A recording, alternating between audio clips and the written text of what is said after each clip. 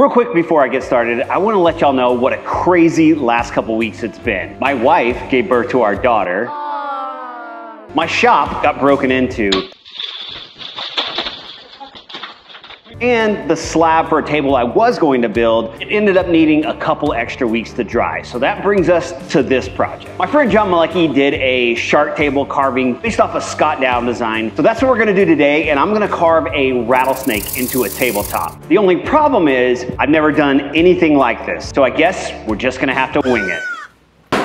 Being an impromptu project, I wanted to use some scraps and pieces of lumber that I've had laying around the shop for a while, like this walnut cookie slab. Now, this was just an impulse purchase from a slab auction on Instagram, and it's just been sitting around my shop for about a year. Honestly, I couldn't even tell you what sort of walnut it is, but it'll work well for this and for what I'm wanting to do. And the first thing to do is clean up all the bark around the edges. And I'm always a little bit amazed by how many comments I get on live edge projects telling me that I should leave the bark on. I'm sorry, folks, but that is a terrible idea. The bark is eventually going to fall off anyways on its own, and bark is rustic and unsightly. I ran a few quick flattening passes on my CNC, and this slab is narrow enough I can run it through my planer to flatten the other side. And like I've done with my recent videos, hidden somewhere in the remainder of this video, I've got a little Easter egg for you. So just leave a comment telling me what it is and the timestamp of where you found it, and if you're the first one to do so, I'll send you a free Jonny Builds t-shirt no matter where you are in the world.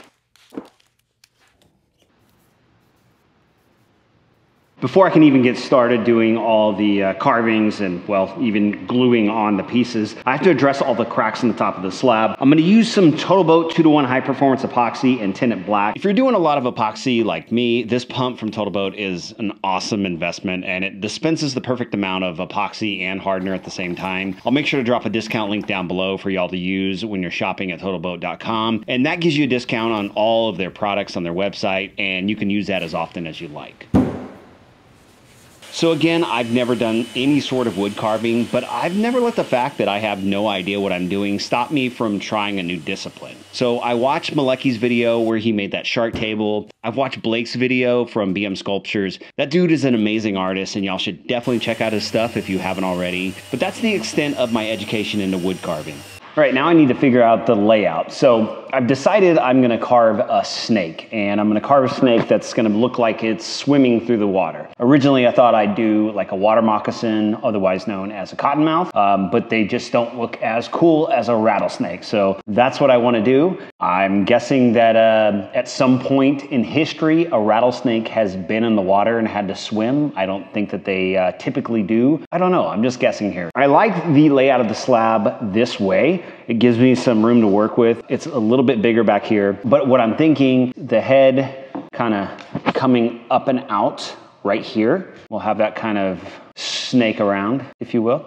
And then I'll have it kind of follow this curve over here. I'm using maple for carving, which I think was bad idea number one. In my head, I wanted a harder wood to carve, so that would be more forgiving. But there's a reason why wood carvers tend to use softer woods. And as I found out later on, maple was just really hard to shape, especially when I wanted to do some of the more intricate details. But again, I'm not gonna let this mistake just stop me from powering right through. All right, hey, Johnny. So with all the maple milled up, I'm marking out the pieces so I can carve away and rough in some of the shape before gluing it onto that slab and then having to carve away excess material. Now, I didn't do any pre-shaping on the stock for the head because I wanted to make sure that I had an even surface for clamping pressure as I glue on the blanks onto that slab.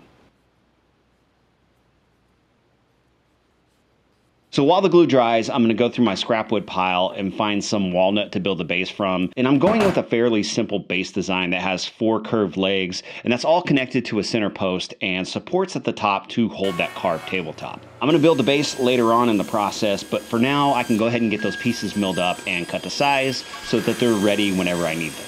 And I want to say real quick, as always, I really appreciate y'all watching my videos and hitting that subscribe button, which is the best way that you can support what I do. So if you're a fan of the channel and if you want to see what I'm making next, gently tap the subscribe button.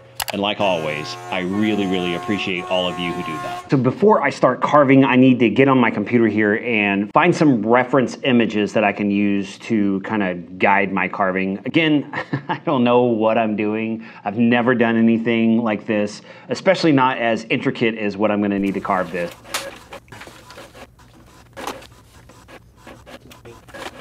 Got a couple reference images that I think we can go in there and start making some drawings, and then yeah, get to carbon.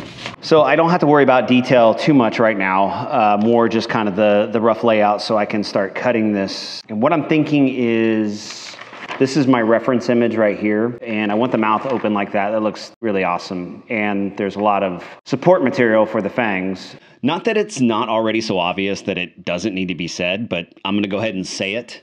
I'm not an artist, far from it. Now, I can be creative, and I actually think that anyone has the ability to be creative, but artists have innate abilities that rises above mere creativity. Your art was the prettiest art of all the art. So to rough out material on the head and the body, I'm using a reciprocating saw, which makes really rough cuts, but here all I care about is quickly removing material so I don't have to carve away as much. So I've got several air cleaners running right now, and they're plugged in around the shop, and that's gonna help me collect all the dust that I'm gonna create. But this meant that I did have a shortage of available outlets, so thankfully I've got this portable power station, and this is gonna give me power right where I need it. And I did all of my carving using this power station. So I started with Cuts-All carving discs to further refine the shape. And you'll also see me using a bunch of Cuts-All carving burrs later on. And I'll make sure I'll drop links for all those carving tools down below so you guys can check it out for yourselves if you're wanting to do some wood carving. Because what I learned very quickly, power carving is super satisfying, almost therapeutic. Also, it's way less painful than getting tattoos, which lately has been my main form of therapy, but it's really relaxing, and the worst thing you can do is make something ugly, and failure is just a stop on the path to success. Or so is getting frustrated and closing the shop up early and going to grab a beer, which happens from time to time. Either way. Okay, so I got into SketchUp and took this drawing right here and made some really rough vectors. I did it in a couple different sizes, but I think this size right here is gonna be perfect. And then I did this for the top profile, and yes, I know it looks like a page of... There are several penises there I'd love Phyllis to run her eyes over. Anyways, this one is the correct size, so now I can cut these out and then actually draw my outline. And I'm gonna use a smaller 1/4 inch Cuts-All burr and use my rotary tool, and I'm gonna take it really, really slow. Because again, I've never done this, I don't know what I'm doing, so I figure if I just take my time, I'm really careful, then I can get something that, you know, my goal is something above a 4th grade level. Like a win would be 8th grade. I'll accept 6th grade. There's some really good art in 6th grade.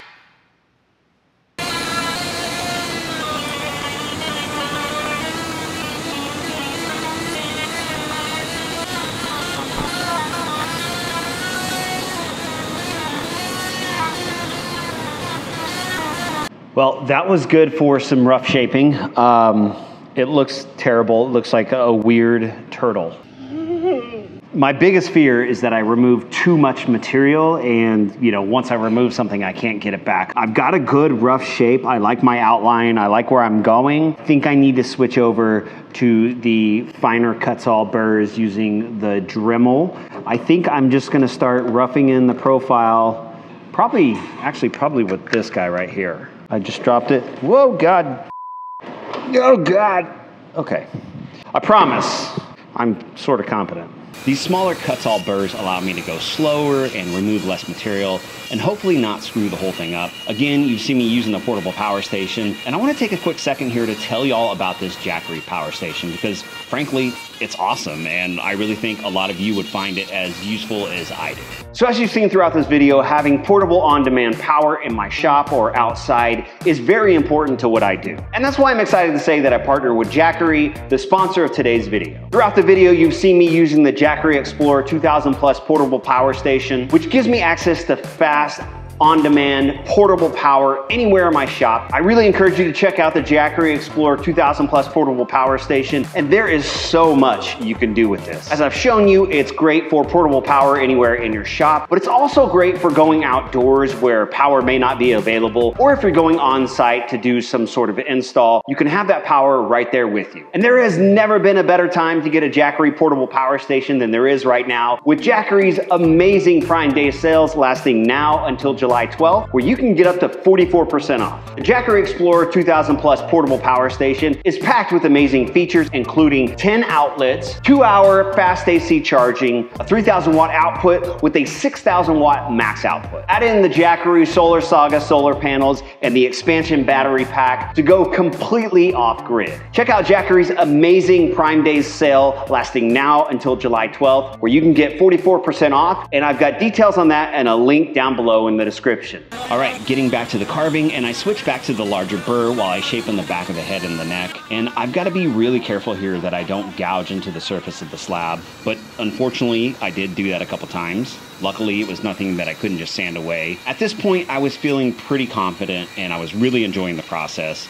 It's really satisfying to watch the material being carved away and to see the shape of the snake starting to emerge. Okay, well, I'm actually really digging the progress of the shape of the head, but I did screw up, as I figured that I would. I carved the lower jaw too thin. I mean, it's to the point where I can't save it. So what I'm gonna do is I'm going to sand all of this lower jaw off and then glue on a new block. I'm optimistic that this is gonna work. I'll just be much more careful this time. The top of the head is looking really, really good. It's just really rough. So I'm gonna start sanding and smoothing that out. It's actually a really enjoyable process. This is super, super satisfying to see the snake kind of come out of a block of wood. Even with that big screw up, I still have that early project optimism. And maybe you all know what I'm talking about, but when you're in that design phase or the early build phase and everything seems to be going great, usually it's even said out loud, which Jeff had just mentioned how good the carving was going. But what I didn't fully appreciate here is that at some point, what I think I thought I knew about wood carving was going to crash headfirst into the amount of skill that it actually takes to be a wood carving artist like a Scott Dow or a Blake McFarland. But not to be deterred, I'm powering through, but it is getting increasingly harder to take what I have in my head and then transfer that into the actual wood carving. I threw everything that I had at this process that could possibly help me shape the snake, from those Cuts-All carving burrs to the Cuts-All discs. I used some chisels, I did some hand sanding, I used this little detail sander, I used my Festool Rotex sander, basically stopping just short of gnawing away the wood with my teeth. So here I've reached a stopping point on carving for the day, but before I leave I want to make the jaw piece and glue that in place. So to square up the inside where the jaw gets glued on, I'm using a series of files, and this worked great. I just placed a thin shim under the file to keep the edge from gouging out the surface of the slab. And for the jaw, I'm going to use a leftover chunk of maple, but I had to make sure the grain was running in the same direction as the rest of the headstock. This was the one piece that was glued on with the edge grain and not the face grain, so I had to make sure that matched up. Again, after drawing on the rough shape, I'll refine that further by cutting away as much excess material as I can on the bandsaw, and then I'll start carving that with the rotary tools. And now is a good time to tell y'all about what I was talking about in the beginning, my shop getting broken into. So last week at about 4:30 in the morning, these three punks smashed out my front door and came into my building. But when I watched the surveillance video, I was a little puzzled as to why they ran out so quick. But I go out to my shop later that morning and I run into the maintenance guy that actually lives on site, and he filled me in on the rest of the story. Apparently, he was watching these ne'er-do-wells kind of creeping around my shop and peeking in the windows. I mean, he's doing this at 4:30 in the morning in the dark. So when they smashed the glass, he literally ran over there yelling at them, and I'm guessing for them, the sight of a sleep-deprived, shirtless, grizzly bear physique man running directly at them scared them off, and thankfully, nothing was stolen. So shout out to Jack, the maintenance man, and I was super lucky that I didn't lose anything, and all I had to do was get the door fixed. So I'm at that point in the project where, things were going well. I think the shape of the head looked pretty cool. The little parts of the body coming up out of the water, I think, look cool. But I'm at that point where my lack of skill and my lack of experience doing this, I'm running out of ideas as to make this work the way I want it to. I tried some carving of snake scales on the back. It looked terrible. Again, I'm not an artist. I don't have a steady hand. I'm at that point where maybe I did a good job for kind of roughing everything, but I don't think I'm gonna get a pro level finish on this. Now I'm just trying to figure out how I want to bring this whole thing home. I'm going to do as good of a job as I can to kind of finish this thing out. I think I am going to carve in the eyes and the nostrils. And then my idea is, initially I was gonna torch it to give it some texture and a bit of color and to contrast the wood, but I did a test over here and it just doesn't look great. I think I might use some indie ink and kind of paint this on and have like a black rattlesnake. I don't know, is that a thing? So like I said, this project just isn't going well. And I think it's safe to say at this point that it's a failure. And totally feel free if you want to jump in the comments right now, let me know how much I suck at wood carving, because honestly, you'd be right. I'm not very good at this. However, I have no regrets trying something that's totally out of my skill set and out of my comfort level. And honestly, I sort of hope that's what you all are able to take away from watching this video. I think the majority of the things I make turn out pretty nice, and sometimes, as in the case of the table that I made in the last video, I'm exceptionally proud of how it turned out. But the thing is, to get to that point in my woodworking journey, I had to make a couple ugly tables first. I think that's just part of the process, and I think the lesson here is don't be afraid to fail. As a matter of fact, I think it's extremely difficult to be successful without failing first. And not just once, failing over and over, but then not giving up. And that right there is the secret sauce in my opinion. It's that getting back up after you've had your ass handed to you. And I know this sounds super cliche and it all sounds super cheesy, like I'm giving you some rah-rah speech. And I'm not trying to be some motivational speaker. And if you just buy my course on the 7 steps to success, you'll be rich and famous. No, I'm just a 44-year-old retired cop. It's got a nose ring and a bunch of tattoos, and I've had my fair share of failure. And I think along the way, I've learned a lesson or two. It's not always the case, but basically do shit that scares you. Do some hard stuff. Fail a couple times, and then fail some more. Then go buy my merch and hit the like button. Make sure you're subscribed. Now, naturally, I'm sort of kidding. Well, except for that getting subscribed part. For real, y'all are going to want to do that. I've got some awesome projects coming up. But one of my favorite phrases that I've ever heard is progress, not perfection. So I'm going to go ahead and call this ugly snake table progress. All right, hopping off the old soapbox, and let's talk real quick about the table base, which I don't think was a failure. I think it's a nice little walnut table base for this little side table. And I'm going to assemble the whole thing with domino mortises and glue. For the curved leg glue up, I made some little curved clamping blocks, and those match the outside radius of the legs. And that gives me a parallel surface to clamp these in place. My idea here was to use blue tape and super glue to hold these clamping blocks in place, but this didn't work. Thankfully, Jeff had a good solution here, which was just clamping the blocks vertically first to hold them from sliding up, and then clamping horizontally to glue the legs to that center column. The next day I got the table base out of the clamps, and the whole thing was a bit wobbly, but pro tip, you can quickly sand the high spots down with some sandpaper glued to a scrap piece of plywood, and after just a couple minutes of doing this, the legs were even and there was no more wobble.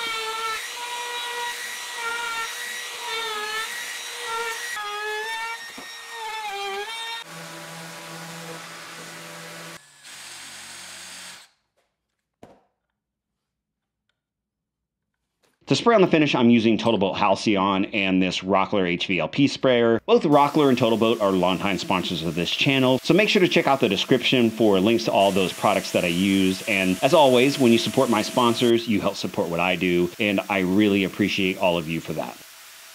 All right, I'm gonna call this one a wrap, and there is no way around it. This little table sucks. This just stinks. But in a way, I kind of love it, and I'm gonna put this thing in my house. If my wife lets me. If not, I'll have it in the shop. But it's going to go in my house or my shop as a reminder that it's okay to screw up. It's okay to fail. It's okay to make something ugly. But the trick is to just keep at it. That said, this does look like a third grader made it with their eyes closed. It looks like a bag of smashed assholes. It looks like the perfect example of what not to do when you're wood carving. It looks like what prison food tastes like, probably. Helen Keller would have done a better job. It looks like an untrained chimpanzee built it with her feet. My newborn infant daughter even told me it sucks. I would have to pay a customer to take this off my hand. Abraham Lincoln would rather sit and watch a play than have to look at this table. John F. Kennedy would rather take a Sunday drive through Dallas than have to look at this table. Bruce Springsteen is better at being a musical artist than this table is at being a table. That's how you know it's bad. Okay, I'll see y'all in the next one.